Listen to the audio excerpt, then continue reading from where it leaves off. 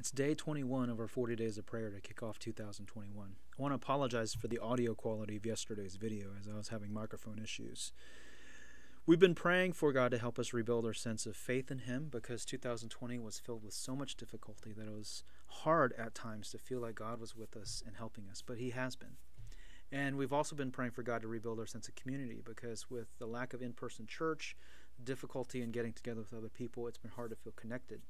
And yet we still are connected. And we've been praying for God to help us to see that He is with us through the valley of the shadow of death, through all the difficulties that we face, and that we still have the connections with one another. We can utilize different media, different technology, phone calls. Just being able to pray for one another is such an important aspect of feeling like we're all working together on the same team, part of the same faith family, guided by the same vision, filled with the one Spirit that He's given to us to unite us. So next we pray for the mission that He has us on. Now, over the past few days, weeks, months, even years, a lot of time, energy, and money has been spent on pursuing different agendas, whether political agendas or social agendas. And many of those things are very important and good for us to engage in, but those are not the things that are really going to transform our society and bring life where there's deadness.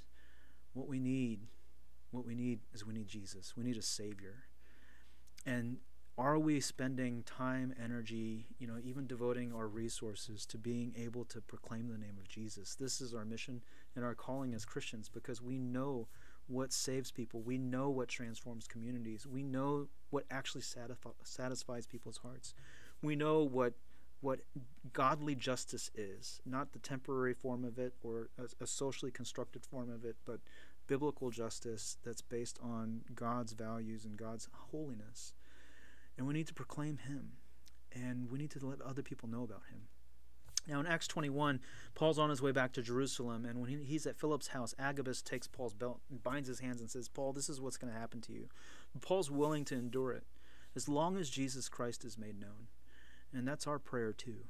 So let's pray that the gospel mission would be front and center. It would be our focus. Don't forget to pray for a couple other people, and I'll see you tomorrow.